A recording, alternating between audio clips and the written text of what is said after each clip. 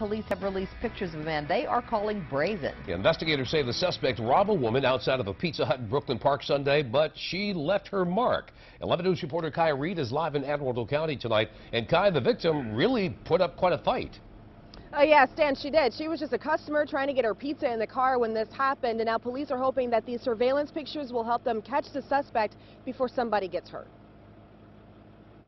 The video shows the man pull up and walk right up to the victim's car door in the Pizza Hut parking lot on Ritchie Highway. You can't see her trying to fight him off, but according to police, the 58-year-old woman bit his hand and even tried to drive off with him still leaned over in the car. He'll have a bite mark on his hand, not sure exactly which one. You see a guy that looks like this, that has undisclosed injury to his hand, call us so we can get him off the street. Investigators say this is the guy caught on surveillance camera using the woman's credit card in southwest Baltimore about 20 minutes after the robbery. Absolutely makes me angry. I'm trying to, run a legitimate business. Dave Cutlip's tattoo shop shares the same parking lot. I hope the person gets caught. I really do. I don't think it's cool that, someone's trying to make a living here and you have to worry about, look both ways. You should look both ways when you cross the street, not when you get in your car. The victim told police that the man said that he had a weapon in his waistband. After the attack, he jumped back into the getaway vehicle with her purse and drove off heading west down 10th Street.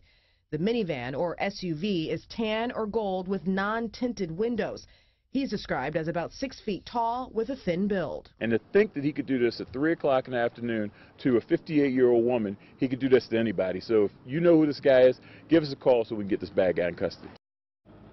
And so now the suspect was wearing a gray hooded sweatshirt with blue jeans when this happened on Sunday. Police know that they are looking for a vehicle with Maryland plates with some combination of the numbers 460. Reporting live in Anne Arundel County, Kai Reed, WBAL-TV 11 News.